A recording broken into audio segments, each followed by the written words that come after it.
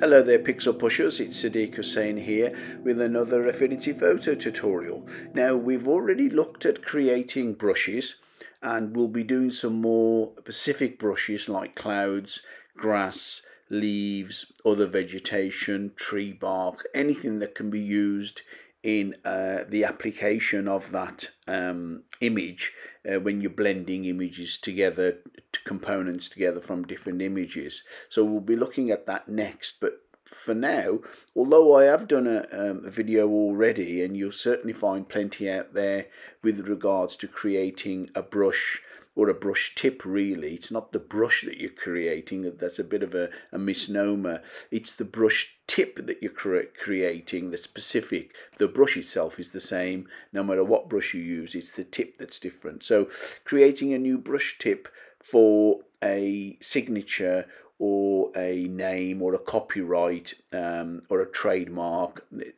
a bit of text effectively, and we've already gone through that. Now this process is exactly the same, except we want to be able to get in your signature. So your handwritten signature, how do we get that into Affinity and then export that out as a image so that we can create a brush tip from that? And of course I'll be going through each one of those right now. Okay, so here we are. We're going to be applying it on this image here as an example, but of course first of all we want to get ready and open up a new blank file. So we just go to new, and we don't need a big file at all. Let's just go for something like A6. Make it landscape because a signature tends to lend itself better to landscape, although it doesn't really matter for now. Make sure it's got a transparent background, that's important. And having it at 300 dpi just means it gives your signature a real good resolution, even though you probably don't need it at 300 dpi for most applications, because you can always downscale it within Affinity or just reduce the size of the brush tip when you're going to need it or use it. So we've got a blank document here, and we will be applying it to this image afterwards, but let's just start with a blank document. Okay, now I've already gone through this before, is that under the brushes palette on the top right here, it's always a good idea to have a new category. So you just click on those three little bars, which is the drop down menu, and create new category. And by creating a new category and then renaming that category, you can have, for example, like I've done here, custom signature brushes, or call it whatever you like, and then that's your own category. Go back to my other video to have a look at about creating that, so there's no need to go over that again. I've already got that category, and that's where I'll be placing this new brush that we're going to create. Okay, so how do we get that signature in? Of course, there's a couple of easy ways of doing it. You can write with a thick felt pen or a very distinct dark black pen onto an ink pen, for example, onto a plain sheet of paper, and then lay it flat and photograph it, of course.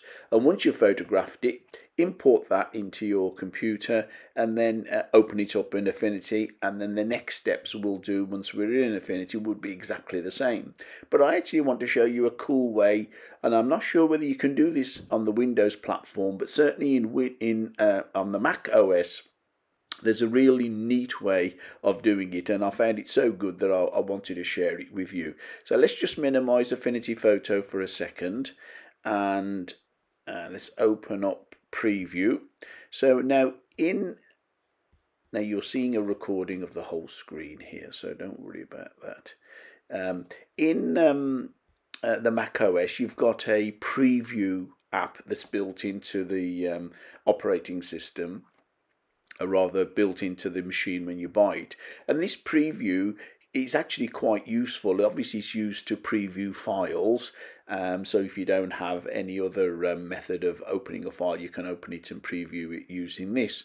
But what you would need to do is just create a blank white document, either in Affinity or in Pages or in any other word processing software, as I've done, and I've just given it a title, Signatures. and then save that. Use Pages or use LibreOffice or Microsoft Word, any word processor. Save it, and then save it as a PDF. Okay, so if you save it as a PDF, as I've already done, and I've opened this, and then you just go and open that document, preview it. Just go to File and Open, and then go to wherever you've saved it, as I've done here. Make sure it's the PDF version and not the Word version. I've got a Word version of it, doesn't work with the Word version. So PDF, and you'd click Open. Okay, so I've already got it open here. Now, if you click on the in the preview app, if you click on the icon that says a markup, so you click show markup toolbar, and then you get this toolbar at the bottom. Of course, this only applies to Mac. And then just here, you've got an option to sign. Now, if you click on the little downwards arrow, let me just get rid of that last one that I did earlier, just to test it all out. You normally would be presented with that. Now, that's saying either use the trackpad, because I'm using a laptop here, but you could have a separate trackpad. Actually create your signature in here by using the trackpad. Now, that's okay. It's not the ideal way of writing out a signature. It's better to do it with a pen and pencil, a pen and paper, and actually write out your signature, which I've done now in advance. But the cool thing is you can say camera. So when you press camera, then the webcam on here, as you can see, that's looking at me. But if I put up my piece of paper with the signature on it, and within a second it just scans it. As soon as it gets it in view, it scans it and say, yeah, I'm happy with that. Click done, and that's it. There it is. So that signature is the exact copy, a photo of, if you like, just the way you would have imported it in had you taken a photograph of it using the webcam. And that's really good quality, because if I zoom into that, it's actually a vector graphic, so you won't lose detail on that at all. Now, of course, getting that now into Affinity, there's a variety of ways. You could just save that PDF, you could do that and then import it into, but then you'd have to do a bit of cropping and cutting. Why not just take this selection to save it and then open it in Affinity? And of course, what we can do here in preview, if you just go to File, and we've got an option to save it, of course. There is another option here. We could copy just that part of it there. Okay, but what I want to actually show you is if we click on save here, we could just save that, or export as a PDF, or export that. We could do that. But if we just click under File and take screenshot, this is all built in. Take screenshot, and if we say from selection, from window, or from entire screen, we don't want entire screen, so if we say from selection, and then it automatically converts your cursor, your mouse pointer, into a selection box, and that's it. So it's already selected that, and now I want to save that, give it a title. So if I just go to File, Save, and we'll say signature test 2, just so it doesn't get confused with any other file. Where I'm going to save it, I'm going to save it in Documents. That's fine. You save it wherever you want to. Okay, so that's saved. Now I can minimize this, and I can open up Affinity again. Okay, so we're back to Affinity, and if I now open up that file, so just go to File and Open, and we go to Documents. There we go, Signature Test 2, which is what we had. That's exactly what we've just created. Open that up. Okay, so that's opened it up as a separate document rather than it being on that other document that we created. Now, if it stays like this, we could work from here, but I actually want to show you working it on this other document. So if we just copy that layer, so Command and C or Control and C on a PC, go back to this and paste it, and let's just resize that.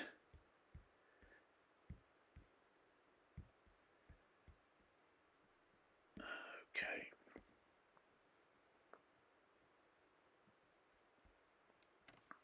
Okay. Command and 0 to now, of course, that signature is on a white background because it was photographed and it was put into preview, and we don't want that background. There's two ways of removing it.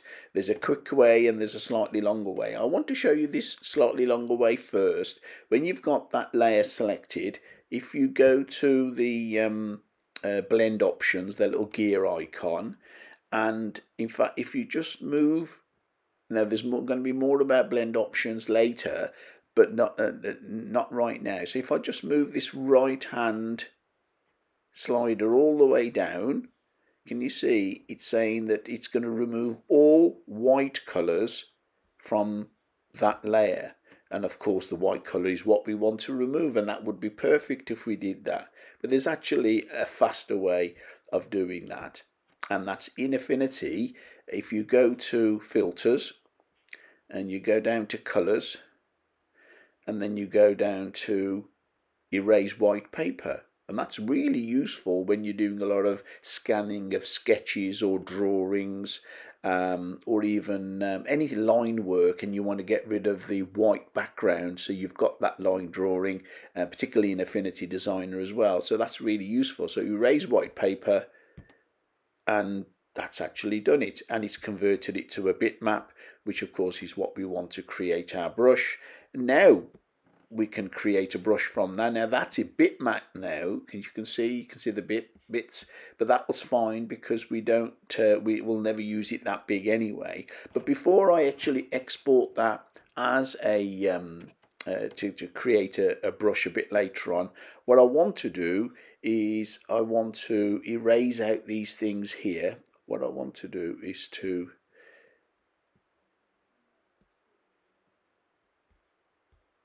use the eraser, erase out these rogue bits and pieces, and just tidy it up a bit, which of course I can do quite easily, not touching the integrity of the signature though. Okay. But also I want to type some text in, so create a new pixel layer. So we've got the text in a slide on a different layer, and just pick a suitable font. But I'm just going to type in something here, and if we sort of say, and this could be your company, your brand, your an extension of your name, whatever, and then just resize that. So it's a combination of your signature and some typeface. Okay, you can position that exactly where you want to. Let's say we're going to make that a bit bigger. Actually, I'm going to increase it. And of course, you choose the font that you want. Let's actually choose a slightly different font. Let's call it, let's choose Arial Black actually, and reduce the size of photography. Okay, so I didn't spell that right, so the spell checker has picked that up. That's good. PH, there we go. Photography, that's better. And let's just resize that now because we've made it into a thicker font. Okay, so we've got a signature and we've got some typography. They're on different layers. Okay, let's just, that layer's rogue, so we don't need that. Delete that one. And so we've got the signature and then the typography, and if we just group them, so if I just highlight both layers, right click, group, so they're both together now. So if I did want to resize, remove them at this stage, of course they'll group together. Don't need to have it in any particular color, that's perfectly okay. And now of course what we want to do is export that into ready to make a brush. So we just go to File, Export, and if you remember from the previous video, what's critical here, we must export it as a PNG, not a JPEG, a PNG, because a PNG file will preserve the alpha channel, the see-through nature of that selection. And we don't want the whole document here. Of course, we just want the signature part. Okay, so let's just cancel that because I need to select that first. So go to the select, click on it so that, oops, sorry, need to make sure that's selected. So that's selected, you've got the selection box around it. Then when you go to File and Export, actually me doing that incorrectly it will be helpful because now when you say PNG, we don't want the whole document because it will be too big and the brush won't work properly. So we just want selection only, okay, and then you'll see that the file will become very small. I mean, I can reduce the size of that. I mean, that's way too big, that pixel. So let's just bring it down to, let's say 600 pixels across. Oh. Just delete all of that. 600. Okay, that's better. So it's proportional, and click Export and then give it a title. So if I just say signature, or no, if we say brand signature,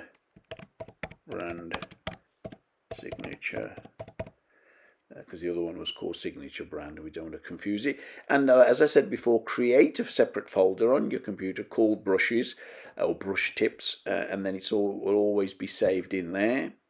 Now that it's saved in there, let's go to the image we want to use it on this. Of course, any image will do. And we go to the brushes palette, and we click on those three bars again for the extra menu to pop up. We don't need to create a new category because we've already got a category, but what we want is a new image brush. We want to create a new image brush. Then it says, well, where is it? And it defaults to the brushes folder because that's the one that I always go to, and once you do it 2-3 times it will default to that folder, which is really useful. And of course there's a bunch of them in there, and the one that we've just created is called brand signature. Okay, so click that and you can see there just about it's my signature plus the typography that we've put in there. And if that's your brand, that's what you're going to sign your pictures with, then of course that's what you want to use. Just click open. And now at the moment it's in the basic brushes section, so we want to move that now. Might as well do it now. So right click it, move brush to different category. We want to put it in custom signature brushes, which is the category I'd already created. So if I go to that category now, it will be the very last one. So that's the one there. It says there, if I hover over it, brand signature, you can just about see that. If I double click that, double tap that on the laptop, and that allows me, now you can't see it there, but if you look at it on the right hand side here in the brushes palette, as I change the spacing, you can now, because we don't want the brush to appear as a traditional brush tip where you're painting with it, we just want to dab with it. So you must increase that spacing all the way to the right so that each individual brush tip will be the signature that we've created. Okay, click OK, go to the brushes tool now, the regular brush tool, and of course increase the size of it. Now the key thing, always remember to do this, is that yes, I could just click on here and it will paste that onto there, but it's always a good idea to have a new pixel layer blank so that when you do use the brush, let's say we just put it there, just dab it once and there it is. Or if I wanted it down here, I might want it in white. Of course, you can change the color of the brush either now or afterwards. Okay, so we've put it there. Let's put another one there just to sort of show you. It means that when you click on the move tool, you're able to, because they're all on the same layer. Let me just go back a section. Shouldn't have done two on the same layer. Okay, when you click on the move tool, you can resize that, reposition it wherever you want to, you know, maybe down here, changing the color. Let's just leave it up there. But of course, what you might want to do is to put a make that sort of a semi-transparent. So of course you just click on that particular layer and just reduce the blend mode, reduce the opacity to make it a bit of a watermark. Or of course you could give it a grey color if you wanted to. You could change the blend modes of it here, and that's why having it on its own pixel layer is really useful, because one of these other blend modes might suit it better. Okay, so that it doesn't stand out. It might want it to be soft light or overlay, and then change the opacity again. Okay, but we'll leave it at normal for now. Let's just paint another one, this time on another layer, different layer, and we just increase the size of the brush, and let's say we'll put it there.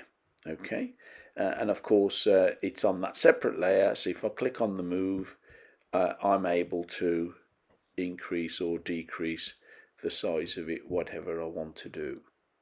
Okay, so I hope you found that useful. There's a few steps there, and of course if you just sign your signature on a piece of paper and photograph it with your regular mobile phone or camera and import that into Affinity, you will cut out all those steps that I used the preview app on this Mac OS. But I just found that there's a really neat way of using the webcam, holding it in front, and that then allows you to scan that in essentially, or take a photograph of it, and it works really, really well.